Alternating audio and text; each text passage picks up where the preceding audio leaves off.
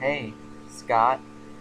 It's nice to see that you actually are back this time. After all, last time I think you made like 4 videos and you didn't,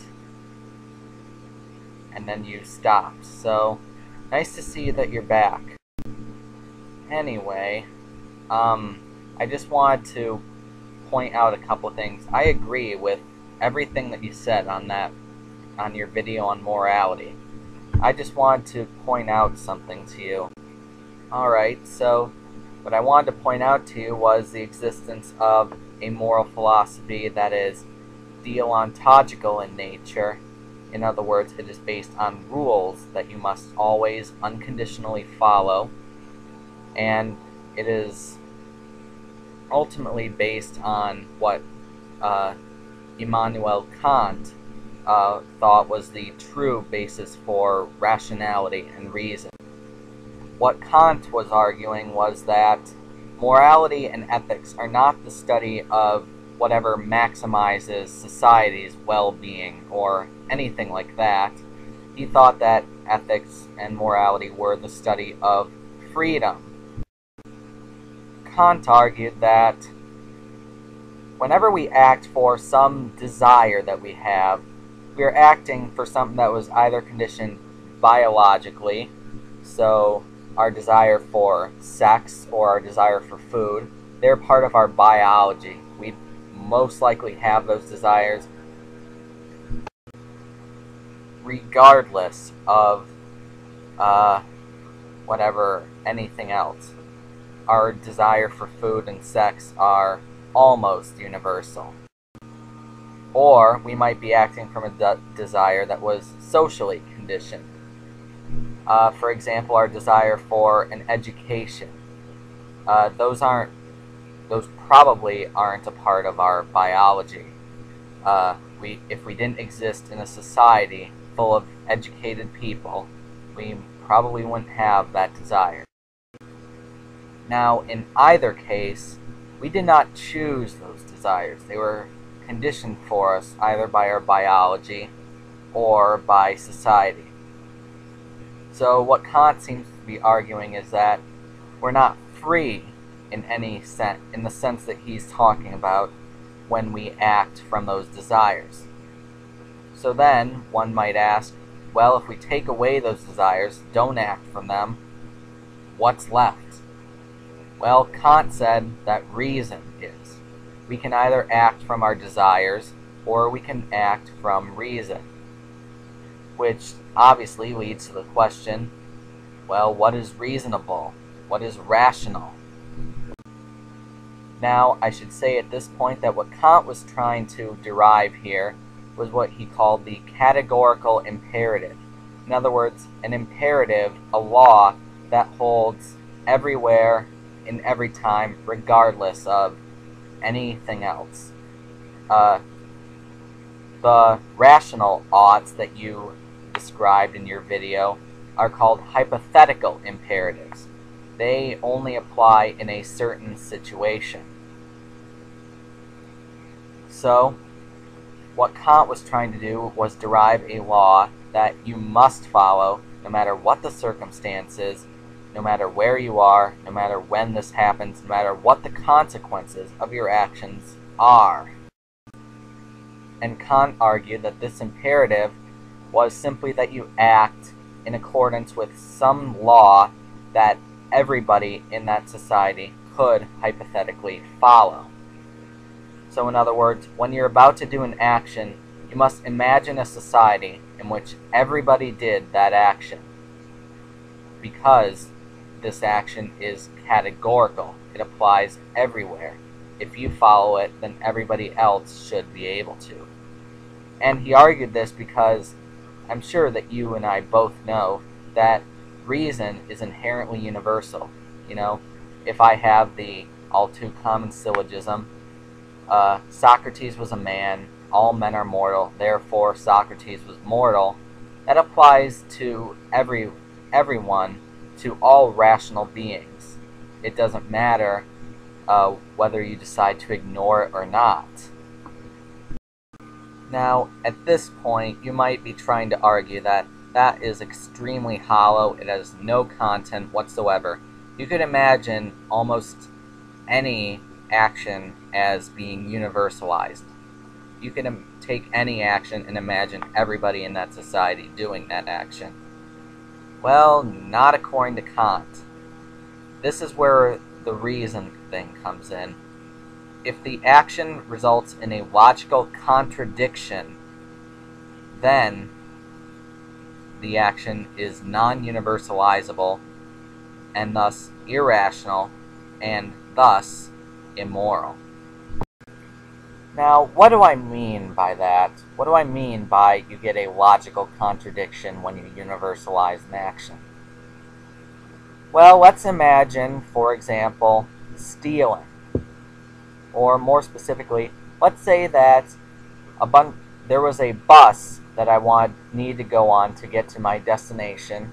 There was a huge line of people, and the back door was open, and I could sneak onto that bus without anybody noticing. Should I do that action? Well, let's imagine a society in which everybody would do that. But if everybody did that, then there wouldn't be any bus system running because nobody would have paid for it and the bus company would go bankrupt.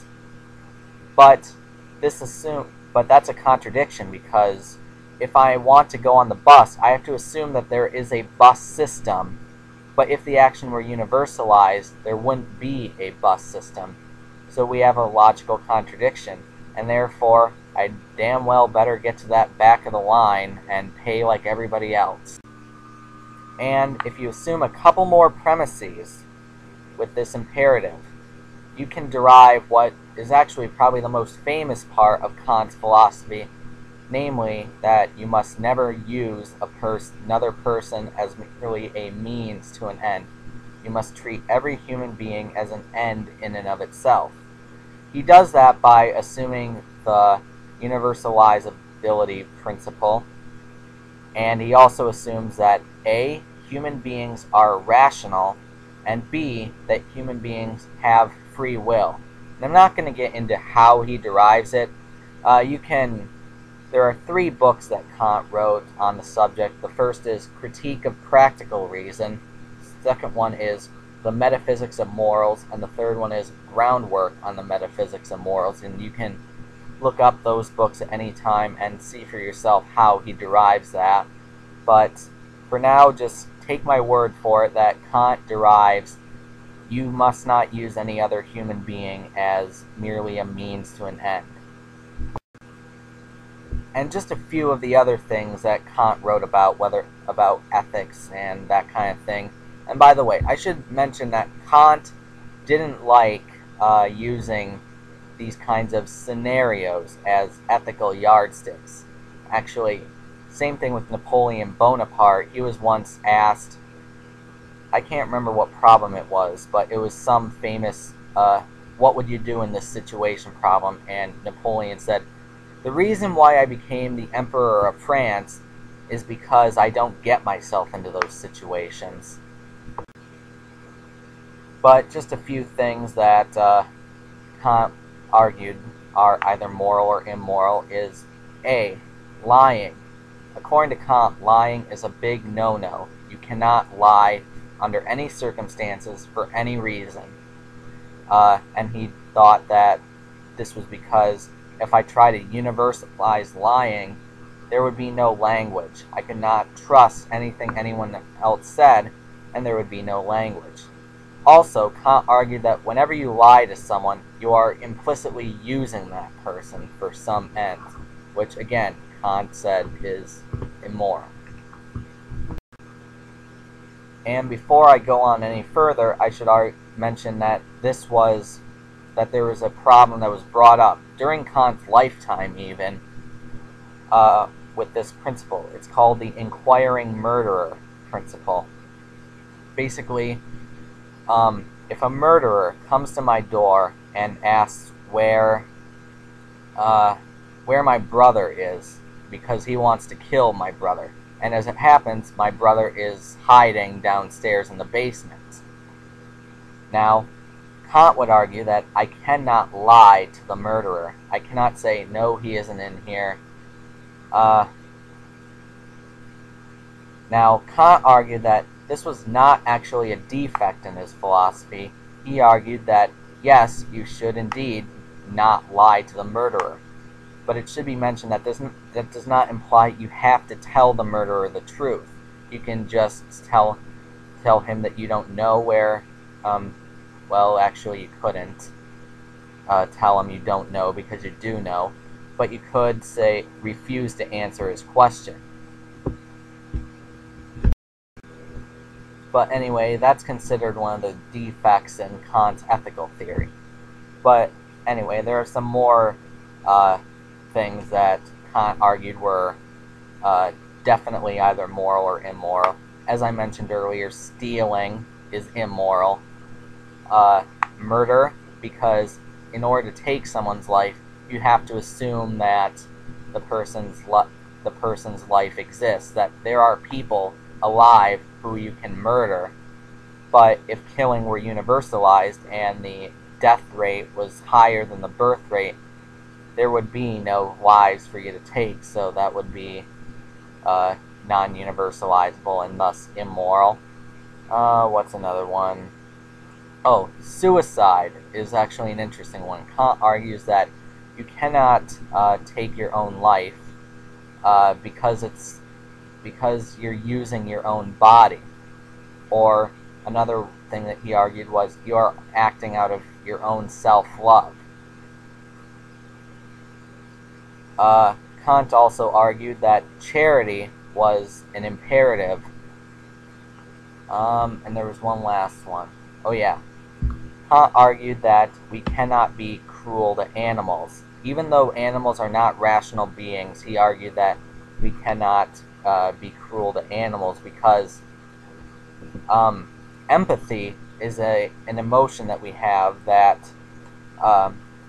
that in general would allow us to follow this categorical imperative, and helping out animals increases our sense of empathy, and being cruel to animals decreases it, and therefore is immoral. I think that's all I wanted to say in this video, that there are secular ethical theories that argue that there are absolute moral oughts, as you put them, that we must always follow.